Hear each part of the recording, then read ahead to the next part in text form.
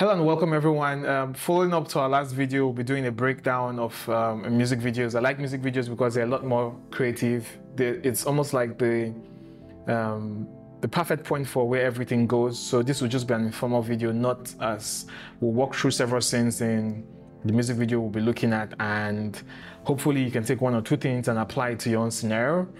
And the video we'll be breaking down today is Yoga, the recent one by Asake. So we'll just dive into it. So first of all, let's just scroll through the video and see what's available, okay? So first of all, we see him, he's going on his spirit journey. Now he's meditating, and we have some group of women going through a dark alley. Meditation continues. The women has arrived at the shore bank with gifts in their hands. He's still meditating, connecting to his spirit mother or his inner spirit, whatever the theme of the video is. And yeah, the director of the video, TJ Murray, a very famous director. Now we have the masquerade scenes, and they continue for a bit. A couple more B-rolls of the arrival, the name of the video. We'll see more B-rolls and we'll see more buses. Then we'll see some performance and some performance again. And yeah, that's about it of the video, because it's just different scenes being recut. So we'll just go through all these things and see how it was lit, okay? So let's go back to the beginning again, okay? I'll be using Lachman zones to explain how light is distributed rather than force color. The reason why I'll use Lachman zones is a Lachman zone displays things in stops, like you can see on my screen. Neutral gray is gray, half stop is there, we have one stop, and they're all color coded. The reason why I prefer Lachman zones to force color is that if I go to force color, right, and I say, okay, let's use false color, I'll enable it on my other nodes, right, and you can see it's just displayed in IRA values. You can't really tell the difference in the stop dynamics between whether this side of the image is one stop brighter, but you can just say, okay, this is now 50 IRA on your waveform, it's now 70 IRA. What does that mean in terms of stops of light? Because we are cinematographers, we work with stops of light and not IRA values. That's for like the camera engineers to go figure that out. You get, when you're a cinematographer, when I tell you that this is 2 stop brighter, you already know that, okay, for a thing to be stop brighter, it means it has double the brightness or double the intensity to be able to gain 1 stop. So 2 stops brighter is like 4 stops you get. So if we go back now, let's go back to using Lachman zones, okay? And like you can see, for the first entrance scene where he's like just working and it's like sunset, this is like probably around 5:30 or so, depending on where you are, because the sun behaves differently. The ground is the middle gray area. The white that he's wearing, you can see is about 4 stops overexposed, and all these details held. Basically, this is where the Arri camera shines through with the entire full 14 stops of dynamic range it has. And to the right of the frame, you're supposed to probably get more neg, but I can tell that there is a mirror source coming in, because you can see how elevated it is. It's 3 stops, which is like if you use a mirror hard light to bounce the sun, that will probably fill into those shadows hard, and the white will be able to pick up that much exposure, as opposed to the covert that you can see that's been hit by the sun, that you can see to the left side of the frame here. This covert here, you can see how it's neutral gray. That's what the normal values should be, and probably 1 stops underexposed, as opposed to this side of his shoulder where you can see it's like 3 stops overexposed already. You get. So yeah, so this combination goes for like a sandwich between the sun, the character, and some mirror bounce that's filling into the shades. Then we continue where we get to see more of the Alexa strength directly looking into the sun, and you can tell if we turn on first color, you can see the sun is like 4 stops overexposed against the 1 stop underexposed where his face and the skin is, which gives you a contrast ratio of 5:1, like 5 stops darker than the main key. Like you barely touch middle gray that's just on the white hat, and his face is like 1 stop underexposed. Okay, maybe if the shot was a little bit if they framed the sun a little bit out of the frame, they would have been able to manage the exposure more, because it would be closer and the contrast ratio gap would not be as high as it is. Yeah, so yeah, we continue and we get to this shot. Now this shot is interesting because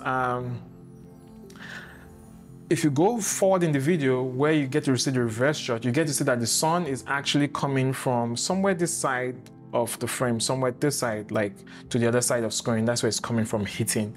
You get, and because the girl's skin is lighter to his skin, she becomes a stop brighter, and you can tell there's some kind of diffusion that's there that's actually just softening up the light.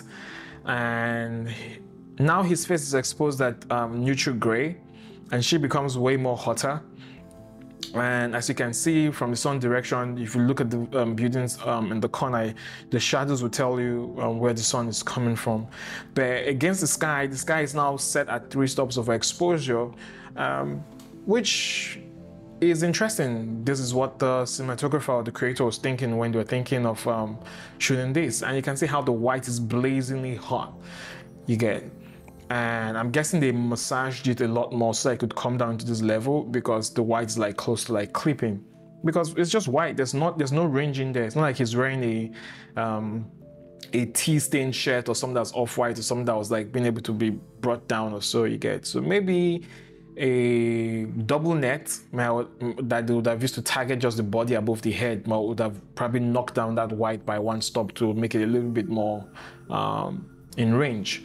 But yeah, all the same, beautiful shot. So we'll go to these women in the alley. Now, this alley plays strictly to contrast and alleyway lights, whereby the sun is not in the sky, which is why they're in the shade. So it's just the clouds that's actually lighting them. You get, and the sun is probably come from the right side of the frame when you give the shadows that you can see into the distance. So it creates this contrast that the focal point of the image is somewhere around the center, right? And you just have skylights that's just opening the shadows. So you could expect, like, the women, if we check first color, there'll be like 2 stops on the exposed or 1 stop on the exposed. Like you can see, even the greens around them are now like 4 stops on the exposed, really digging into the shadows. You get, as to contrast the scene you're coming from that's super bright. So yes, we continue again with side profile shot, that same shot but a new angle. Because the sun is coming from the left side of the frame, somewhere around this side, you can see that this is the dark side. You can see the contrast ratio on him is now 1 stop on the exposed to his face as opposed to the other side, this side of the face that is about 1 stop hotter. So there's like a 2 stop gap between the values that are here and the values that are here. But there's also like a mirror bounce that is edging the lady out of the shot. The mirror bounces, you can see it on her shoulder. When you look at first color, you can see how it brings up the level there, even at the back of her ears. Because if we go forward in time and you get to, let's just skip forward to some other point whereby that shot came up here. If you get to see it here, this is the true levels of what that should have looked like. Like if you're like staying within the cinematic universe of film. But this is music videos, anything goes. We just wanted to catch our viewers' attention, make it pop, make it beautiful. We usually don't pay attention to reality. So yeah, there's that. So you get to see when I say there's a mirror bounce, because technically to be impossible to get like, or to be difficult, not impossible, to get like an 18K into the solution, and the logistics to manage this golden hour and how quick it goes will be extremely difficult. So we continue, and here's another situation whereby we have the sun just above the camera, like it's barely above the camera here. And we can see how it's keying the lady, but every other person is like into the shadows, right? Because when we get to a close-up, there's another shot that's a close-up of this. Like if you check first colors, you see she's underexposed. And because the white shot, we still get most of the field targeting some of the people. But when you go to the close-up of this shot, yes, here, now you get to see some vignetting on the lens because we have dark corners. Maybe it was created in post or it's the lens, but I'm guessing my bet's on post, given how it's looking.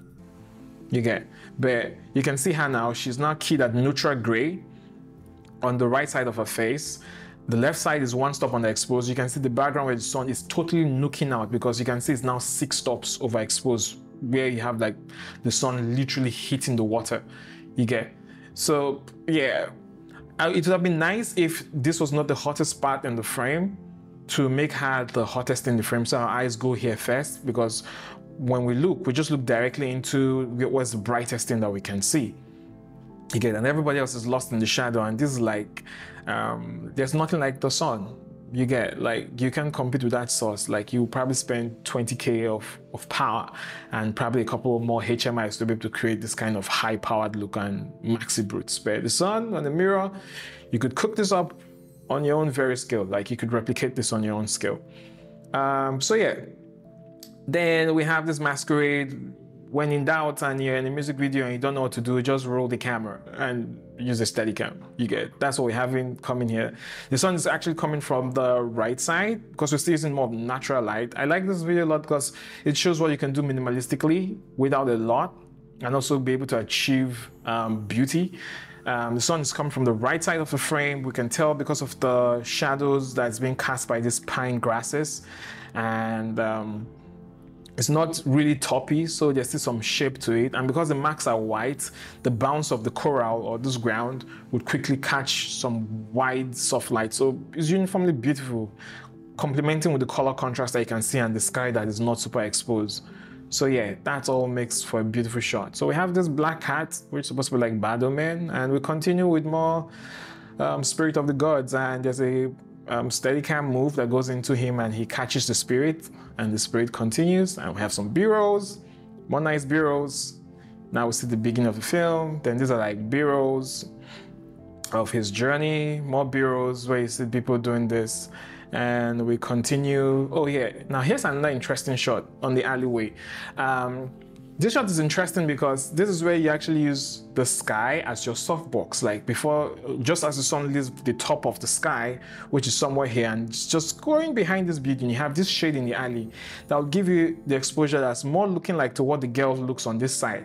But if you have a mirror, you can use that to bring in a large mirror can bring in your own key into the frame, and it becomes like your new 18K. Just simple mirrors and put it high up and you get these shadows. Like if you check your contrast ratio, you can see this side of the face, this side is like 1-2 stop under with some patches of neutral gray that's come from mirror spill, which is what it should look like in reality, because if you see this side, this is what the exposure in the alley looks like, but the mirror brings in some exposure and you can literally lift up the levels of these people.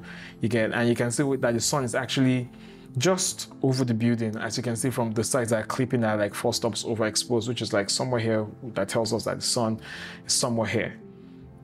Then we continue. We have more performance shots where the sun is like a sky, is on the right side of the frame, and you have this visual interest whereby you're seeing these lead lines that are here to create this. Then we have light exposure on the dark background, which the trees are giving us on this side, then dark exposure on the side on the light background. Then we have the women's in shade. So all is just creating visual interest.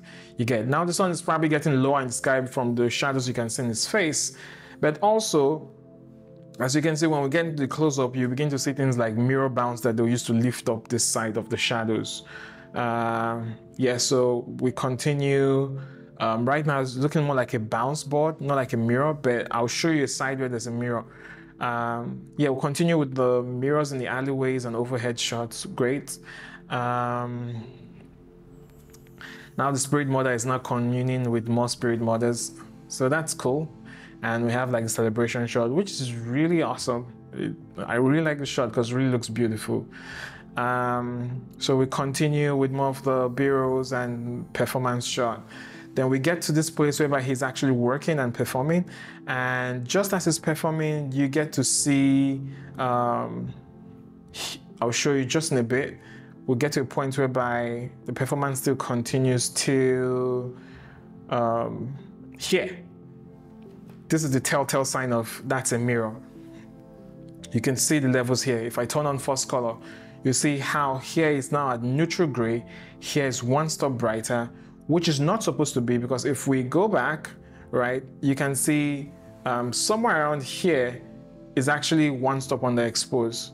So I guess there's a mirror on the other side that doesn't get to catch it until he goes in, and you can see the reflection on the leather jacket, how it actually catches the mirror from the hind side of the shot. Like, I guess it was designed to edge him, while the normal bounce was just supposed to fill in from the sky. You get? And yes, and you can see the mirror telltale sign here also. Very obvious.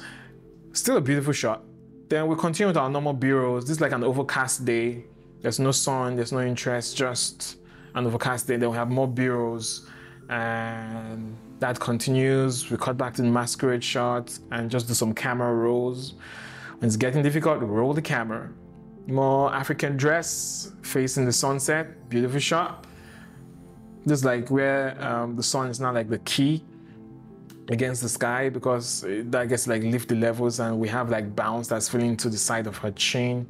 So this will probably be a stop or two over where the skin is set. Exactly, it's almost even close to 3 stops over, which elevates the shadows, that because you have raised the entire scale of exposure. And yeah, you're able to achieve more of this, more B-rolls. That happens, then we arrive at this shot where the sun is backlit in the city, and the drone shot. Then we close with this end frame whereby he's sitting on the canoe and the sun is probably just above the camera, and we can hold the blue sky, and it's actually giving him this contrast ratio, and the lead lines of the shore creates visual interest, plus the birds in the background. So I guess we've come to the end of this breakdown of this video. Next week we would look at another video. I hope this has been creatively useful to you, how you could learn using mirrors, using lead lines, and some other stuff. If you haven't joined in our contest, we have a $1,000 contest that will be announced at the end of July. You can look in the description below. If you like this video, please leave a thumbs up, share it to somebody, and subscribe. That's the only way you support us. You get, and be a part of our community. Also, if you have other videos you'd like me to break down, commercials, films, or whatever, just send in the recommendation and we'll do our very best to get to it, and hopefully the entire community benefits from it. So until next time, improvise, adapt, overcome.